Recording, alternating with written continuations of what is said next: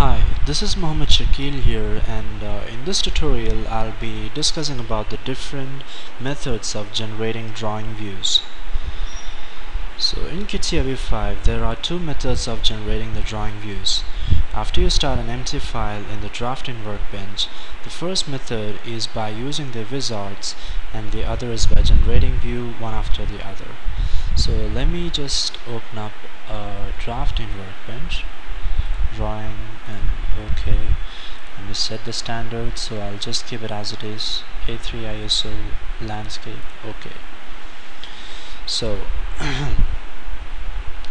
both these methods of generating the drawing views are discussed in this video. So before you start generating the drawing views, you need to set some standards. You need to set the standards of the views generated to the third angle projection. For doing that, you need to right click on the sheet, properties, and here on the projection method you need to keep it as third angle projection. So I'll click on OK, and the third angle projection is being applied.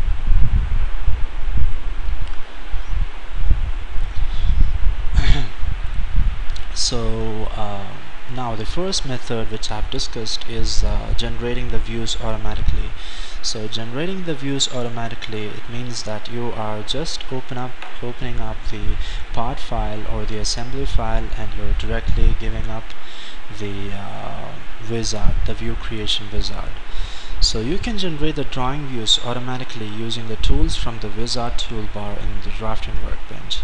To generate the views automatically, open up the part or the assembly whose drawing views you can generate in a separate window.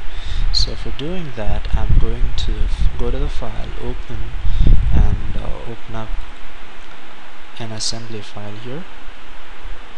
And then what you're going to do, you can switch to the drafting workbench using this toolbar here, and after that you need to go to the view creation wizard. So the view creation wizard, you can find the view toolbar, which is right over here. If you cannot find it, always you can right click and you can search it over here. So you can find the view creation wizard, and you have the small drop down over here. Pull on this drop down and pull this and keep it separate, because we are going to learn the different toolbars or different tools in this wizard toolbar. So these are the different tools which are being used to create the views automatically, and this one, the view creation wizard, which I'll be discussing in detail in the next video. So these are the different views, so you can click any of them, the front, top, and the left, the front, bottom, and the right, and all views. So for instance, let me just click on the front, bottom, and right, and once I click on that, the software is asking me to show the front view of the particular drawing. So I'll switch to the my product file, and I'm going to show the software one of the plane which is associated. So I'll just click on that, and you'll be automatically directed to the drafting workbench. So you have the stale stock, the front view being automatically selected, but you can see over here something has gone wrong, or something is not right. So it's inverted. So for making it proper, you have a small navigator over here, which is going to help you to set all the angles and everything. So you can just drag it and drop it on the proper place. So if you want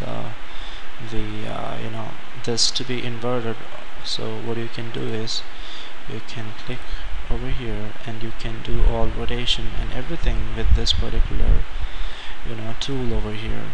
So once you're done with selection, you need to click on outside, and your views will be created automatically. So this is about the view creation using the view creation toolbar, the wizard toolbar.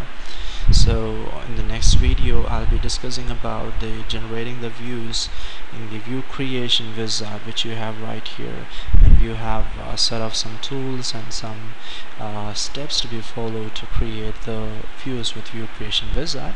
So I hope you enjoyed my video. Keep watching, subscribe me, like my videos. Thank you so much.